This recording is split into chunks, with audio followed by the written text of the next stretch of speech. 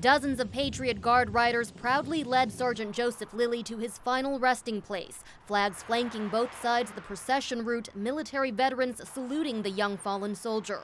While Lilly's family mourn their loss, people who never met Lilly say he's just as much their hero. He's a young man doing his duty for a great nation, and if he can give the ultimate, I can come out here and stand for a couple hours and pay my respects to him. Sergeant Lilly died June 14th when insurgents attacked his unit. He was on his first tour of duty in Afghanistan. He leaves behind a wife and young son and an army of supporters back home.